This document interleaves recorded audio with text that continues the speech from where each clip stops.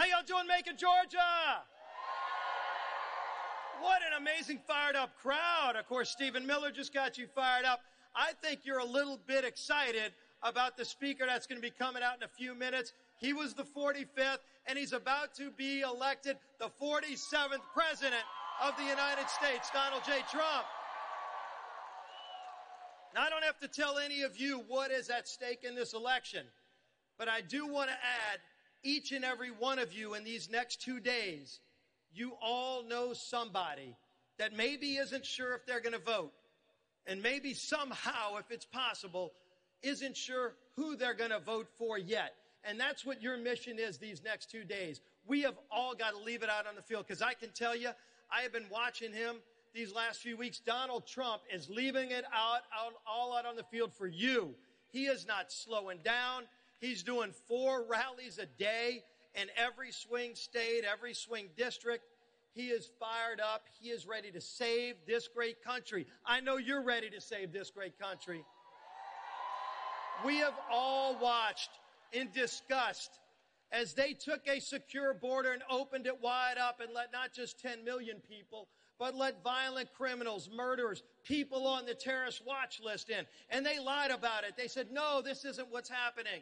None of those people are coming across. And it was the Border Patrol agents who told us, because they don't want an open southern border.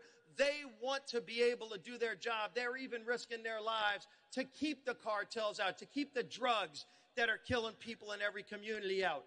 That's why the Border Patrol Council just 2 weeks ago endorsed Donald J. Trump for President of the United States. They know he did it before. Kamala and Joe broke it, and Donald J. Trump will fix it. It wasn't that long ago, maybe 5 years ago, when you were paying less than $2 a gallon for gasoline. Seems like ages ago, but it was just one president ago. And it's just one president away from getting back to those days, because when Donald Trump's president, we're going to have energy independence again. Are y'all ready for that?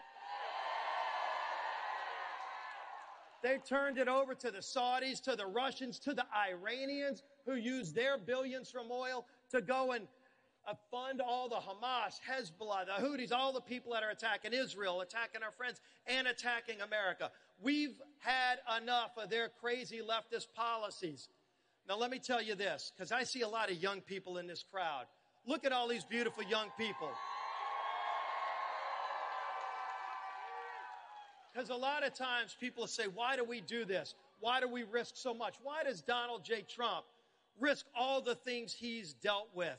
He's got wealth. He's got fame. He's got success. He could go off into the sunset, and yet he doesn't. He takes all the crazy stuff they've done to try to put him in jail.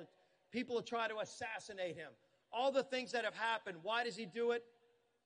He surely isn't doing it for himself. He's doing it, and you're not doing it for yourself either. You're doing it for these young kids, because every generation in America has had better opportunity than the one that came before. And we are not going to let them take away the American dream and the opportunity for these young kids in the crowd. They deserve the same shot at the American dream. Kamala talks about an opportunity society, and they say, what does it mean? And she doesn't even know, because she can't tell you what she stands for. She says she's for a secure border when you know she's not. She's even for fracking when you know she's not. She wants to mandate EVs. She wants to tell you how to live. She wants to raise your costs and raise your taxes. Are we going to let that happen?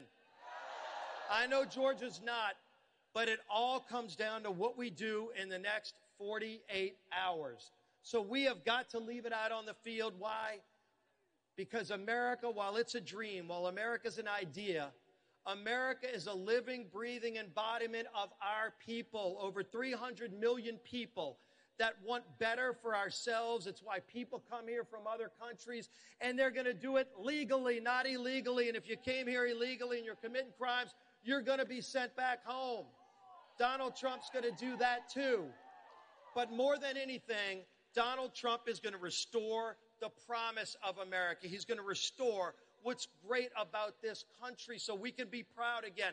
We can be strong again. The bad guys will be on the run again, and our allies will know we have their back.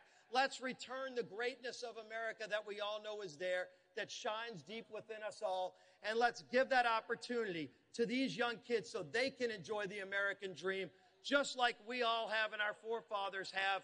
Let's return this country to greatness. Let's make America great again. Let's elect Donald Trump.